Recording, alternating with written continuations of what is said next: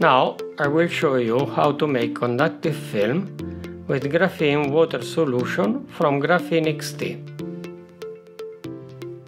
Deposit a small amount of graphene solution on top of the polymer film.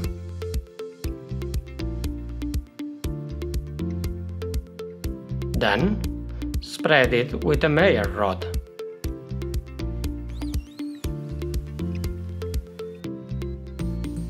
And then dry it with hot air.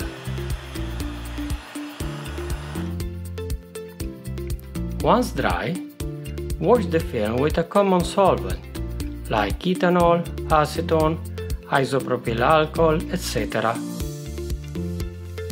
Then dry again with hot air.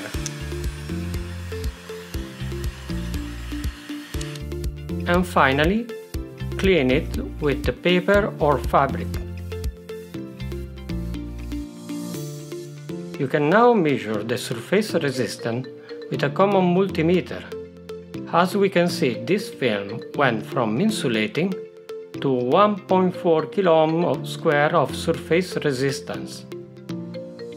In this way, you will have a semi-transparent graphene conductive film.